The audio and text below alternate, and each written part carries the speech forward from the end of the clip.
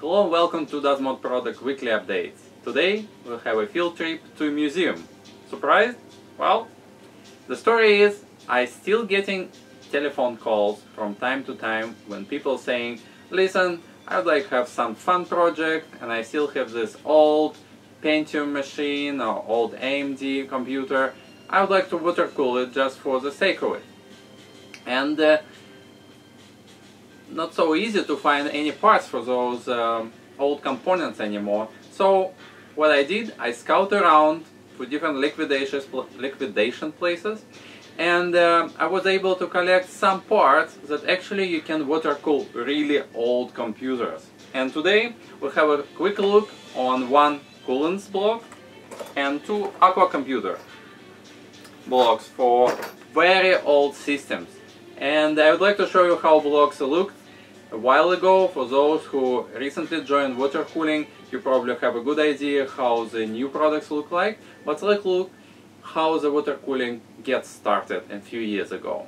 Everybody familiar with Coolant's CPU blocks? 370 is the current model. We just recently had a 360, and maybe some of you still remember 350 block, but this one is called CPU 300. I don't know if anybody recalls this model, but let's have a look what it can done. Just look at my cheat sheet. I have printout from the store here. This beauty can water cool socket 768, which is original Pentium, AMD socket 462A, I don't know what it is, socket 370, I don't know what it is either. Also AM2, AM3, AM2 Plus, AMD 339, 947, 54. That sounds familiar. Intel 775, that's more or less recent, and Intel 603, 604. That's, I believe, a Xeon type of socket for, I remember it from the server farms that I used to deal with in my previous business. So, well, that's pretty impressive list of CPUs that this block supports, but let's look how it looks. Here what we have is inside, block itself, mounting brackets, old style. Somebody might still remember what those are for. And for those of you who was just born yesterday and not as old as myself, this is basically what kind of heatsink we used to have on a CPU. And digging from my collection of gold, this is actual Pentium chip itself. You can see that heatsink was just simply glued to the chip itself, and the mounting mechanism was simple metal brackets that pressing CPU heatsink to the CPU. And this is the same idea. You have the bracket pressing sync to the CPU itself. So other side, you can see the big surface because the chip was pretty big. So you see, it's just cover, not even fully, this massive chip is supposed to have here. And the chamber is very simple. Check out the size of those gigantic pyramids inside. This is like cast iron made bottom, huge. I don't know if you can see it, maybe from the side. See that? It's crazy.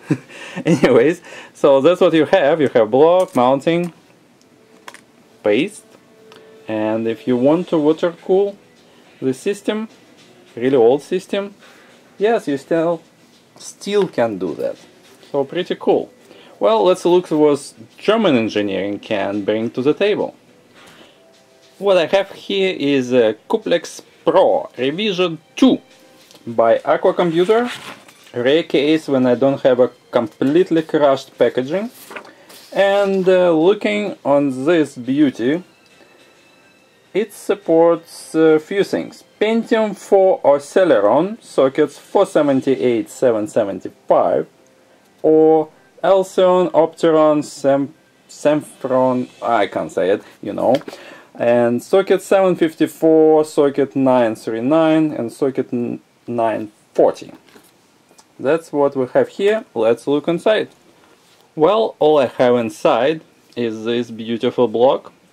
I don't see any screws, no mounting mechanism. Not sure what's going on here.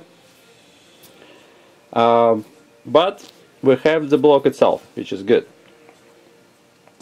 The bottom is covered with a sticker, and we can see this is a chamber inside. I'll give you a closer look. I hope it will get into the focus sooner or later. Well, this camera sometimes drives me nuts, but anyways, here's a chamber. You can see array of pins in the middle where inlet is, and water goes around and get out. Also, I'd like to notice that the threads, it's not our typical quarter G threads you can see everywhere. This is 1/8 threads, so you need a special adapter or special type of fittings. And I only discovered that when I got a block inside. So after I got the blocks some time ago, I actually have to scout and find adapters. Some I still made by Bits Power, and also got some bars from Upper Cackle computer, so you can at least use this if there's anybody who actually wants to do that. Yeah, that's how it looks. Looks very nice. In spite of the fact that it's very old block, I think design itself is pretty cool. Somewhat remind me what XSPC did with the new Raystorm block, just without this metal cover thing. So that's pretty good. Well, let's look on the very last block I have on a file for you today. Well, let's look at my last block I have here for you. Aqua Computer Cuplex XT A64. Supports mostly AMD stuff, AM2, 754, 939, that's already recent thingy, 940, socket F, whatever it is, don't remember. And that's it, no Intel.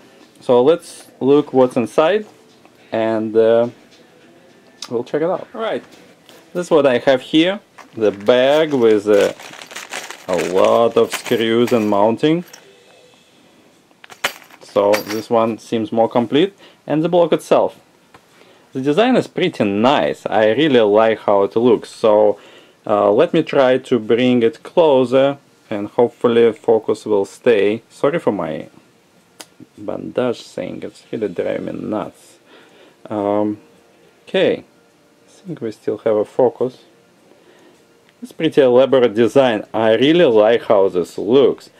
You know, sometimes I have a feeling when I look on those two blocks that it seems like design goes backwards. The current blocks sometimes look so boring, it's just unbelievable. And this was a lot of love in this thingy. Not sure how it works also. So we can see that there's some sort of inlet, and after that water either goes into those little holes or coming out of them. I have no idea how it works, but it looks pretty cool.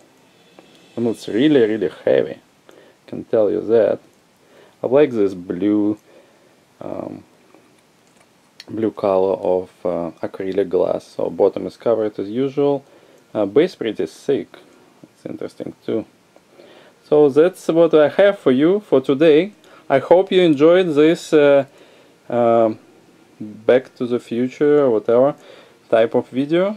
I have some fun looking on those myself, and I thought maybe I share with you.